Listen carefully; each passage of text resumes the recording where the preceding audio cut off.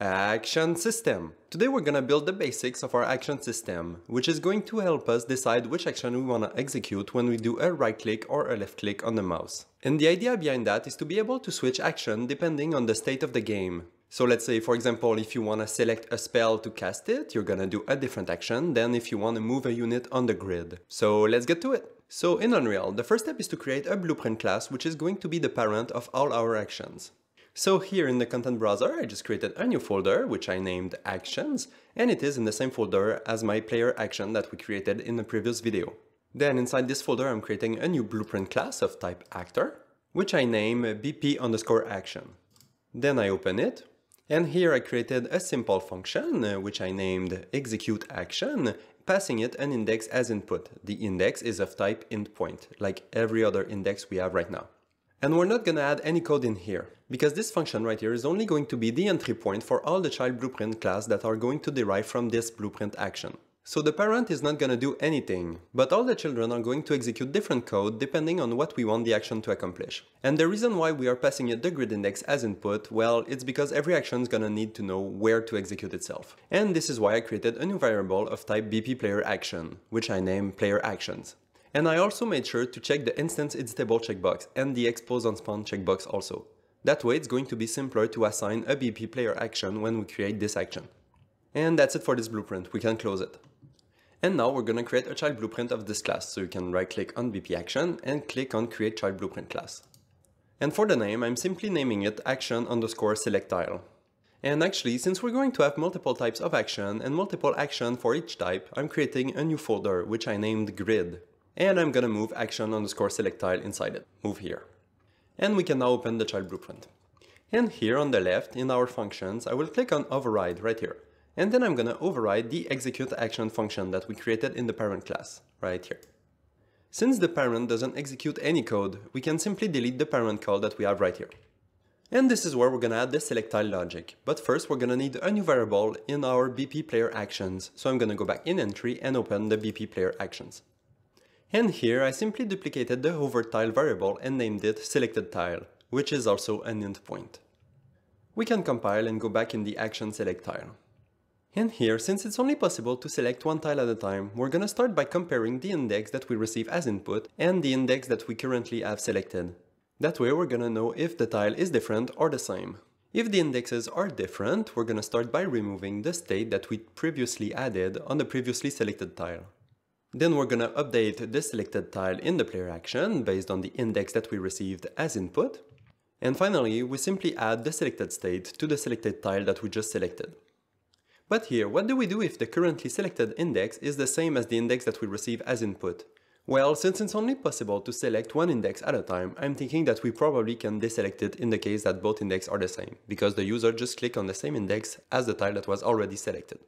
So we're gonna start by removing the index from the previously selected tile, and then we're gonna set an invalid index to the selected tile in the player actions, which is the same thing that we did for the hover tile when the player was not hovering any tile. And that's it for this blueprint. We can compile it and close it. So back in the BP player action, we're gonna replace the code that we did in a previous video to select the tile with the left mouse and right mouse buttons. And to do that, we're gonna need two new variables. Both are gonna be of type BPAction, which is the type of all the actions we're gonna execute. And the first one, I named it SelectedAction_left click because it's gonna be the action we're gonna execute when we do a left mouse button. And the second one is the same thing, SelectedAction_right click, because it's gonna be the action we're gonna execute when we do a right mouse button. So here we can remove the code that we did in a previous video, and we can replace it by this. So when we do a left mouse button, we're gonna check if we have a selected action for the left click, and if it is the case, we're gonna execute it. And the same thing for the right mouse button. We're checking if we have a selected action for the right click and execute it if it's the case. And actually, if you are clicking super fast, it's possible that the hover tile is not updated when you click on the mouse. So we're going to call it before calling the execute action. That way the hover tile right here is always going to be updated. So the next step is to set those two variables. So I'm just gonna create a new function to do that. I named my function setSelectedActions, passing it to two BP action class references, one for the left action and one for the right action. To have a class reference as variable type, you can first start by searching for BP action, which is the blueprint that you want, and then pass your mouse over the BP action and select a class reference right here. That way you're gonna have a class and not an object.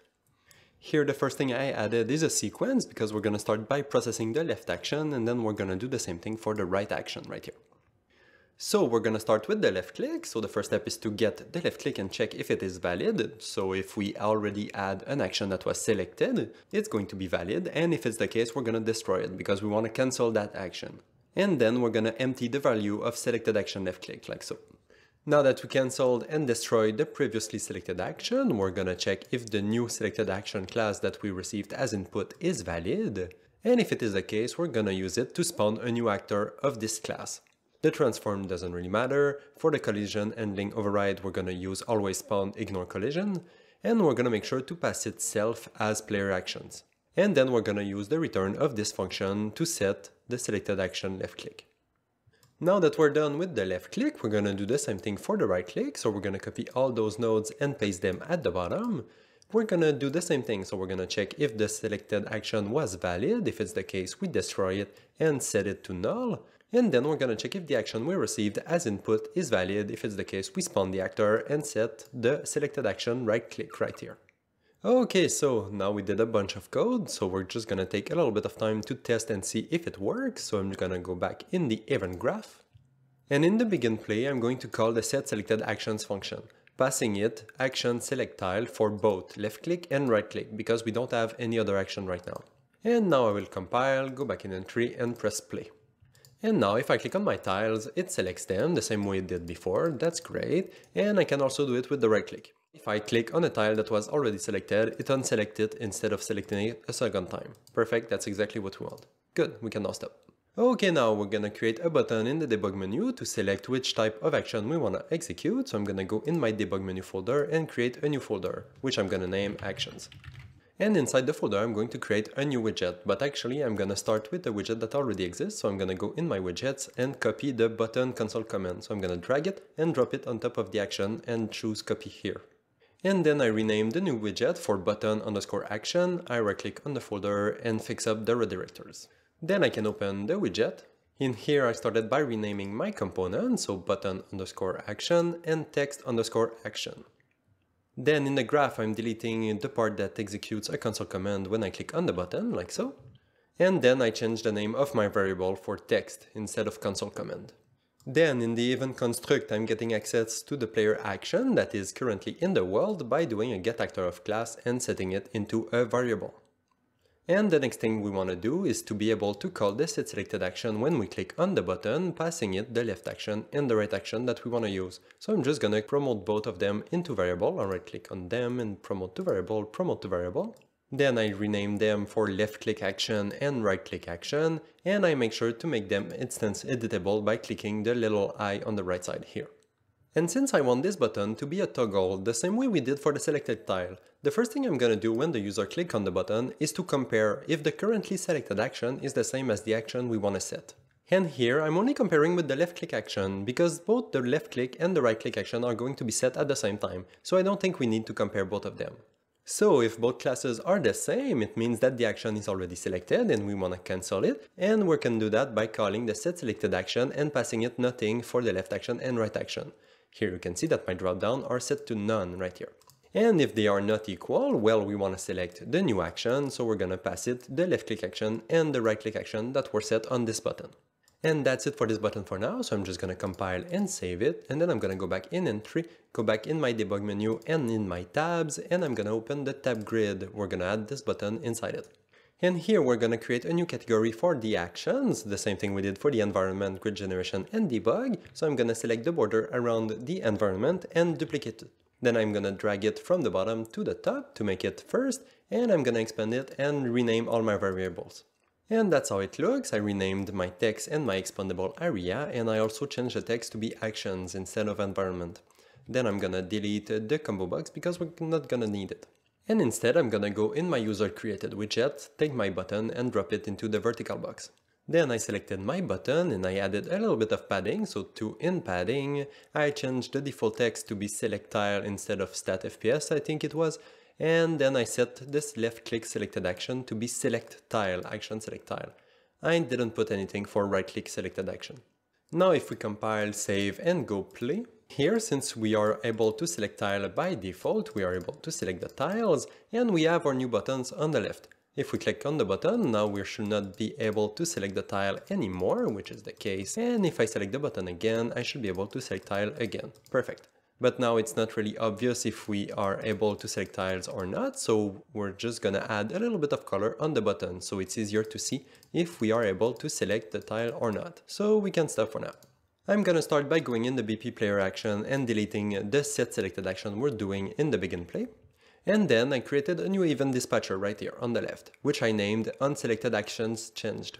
We're gonna use this event dispatcher to notify the debug menu without having a reference to it. Then I'm gonna go in the top right corner and add 2 new inputs to my event dispatcher. I changed both variable types to be BP action, and I changed their names to be left click action and right click action. Then we're gonna open the set selected action function to call this callback. And I'm calling it right here, so at the end of my sequence I'm adding a new pin, then I'm calling my callback, passing it the left click and the right click actions. Now we can compile and go back in the button action. In the construct I'm registering my button to my player action callback that we just created, and I'm using an event named SelectedActions changed. So every time the selected actions changed in the player action, this event right here is going to be called. And then once this event is called, we're gonna update the background color of the button. For the color, I'm using a select node, which I connected to the same comparison we used before. So if the selected action that is in the player action right now is the same as the action of the button, we want to set the button to be a tint of blue. Otherwise, we leave it gray, the same gray that we had in the button. And I'm actually going to also call my set background color after my construct right here. That way the button is going to be updated as soon as it's created. And now we can compile and go test. I'm gonna press play. Right now I cannot select any tile and my button is not highlighted on the left. If I click on the button is now highlighted and I'm able to select any tile I want. And if I click on my button again, it unselects it and I cannot select any tiles. Perfect, that's exactly what we want. I can select it again and it also works. Perfect. And actually, before ending this video, I think it would be a good idea to also deselect the tile when we are deselecting the action to select a tile, because right now if we deselect the action, the tile still stays selected. So we're gonna deselect it when we are deselecting the action. So we're gonna start by checking what's happening when we click on the button here to deselect the action. So I'm gonna stop and go in my button action. Right here, when I click on the button, I set my selected action, so I'm gonna open this function. And here at the beginning of the function, the first thing we're doing is destroying the actor of the selected action. So we're gonna use that to reset the state of the selected tile when we are destroying the action to select the tile. So let's go in the action select tile. And here what I'm gonna do is go in my function on the left, override, and override the destroyed function. So when the actor is going to be destroyed, we're gonna execute the action once again. This time I'm going to split the index and I'm gonna write -999 -999. That way we're gonna set an index that is invalid when the actor is destroyed. So now we can compile, go back in the level, press play, and if we select the action, we can still select a tile, that's good. And now if we deselect it, it should deselect the tile also. Perfect, now we can reselect it to select a new tile.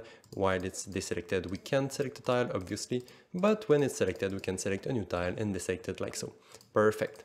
And I guess that's gonna be it for today. Now that we have the possibility to select which action we wanna execute on the grid, we're now gonna be able to add any type of action in the future. And we're gonna start in the next video by maybe adding some tiles around the grid, or maybe removing tiles that were already on the grid, and maybe changing the tile types of the tiles that are currently in the grid. But for now, that's good enough, so I'm gonna see you in the next one. So bye bye!